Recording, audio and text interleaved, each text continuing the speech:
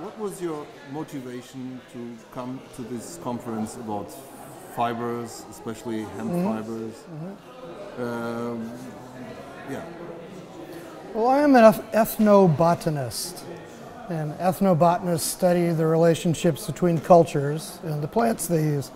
And this relationship goes two ways. It's how cultures have influenced the plants, as cultivated plants in this case, and how the plant has influenced the evolution of the cultures as well. So hemp is my study, cannabis in general, which is a great plant to study because it grows in temperate regions worldwide and even beyond temperate regions. And it makes a great case study because different cultures generally do the same things with hemp, but they all have specialized ways of working with it that differ from their neighbors.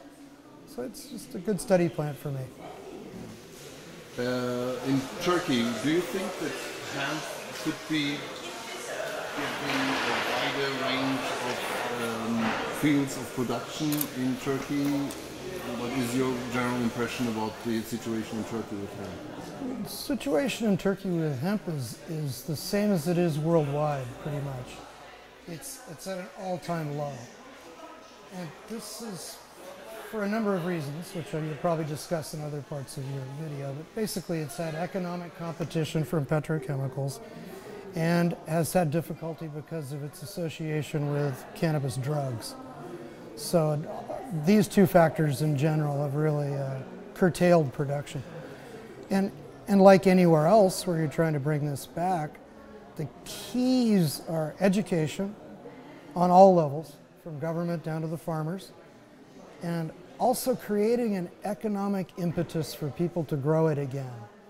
It used to be needed by all these cultures, but now there are other substitutes. And so there has to be an economic thrust as well as an educational thrust.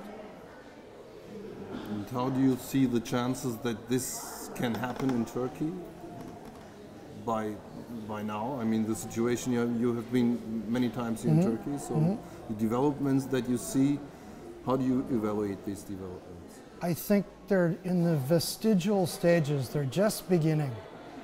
And we'll just have to see how it goes. But I know for sure without educating people, you can't make a step.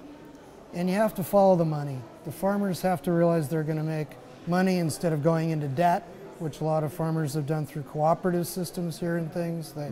They end each farming cycle owing money rather than making money in certain circumstances. So that's you need to make them believers. So you think that the social society is one factor to make the farmers make this profitable goal? If people want to buy their products, yes.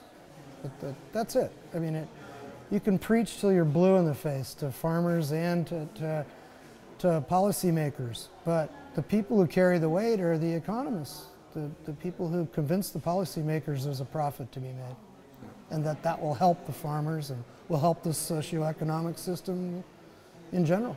So, yeah. Okay, thank you. Very good. Hey, thank you. This is super. And good luck with everything.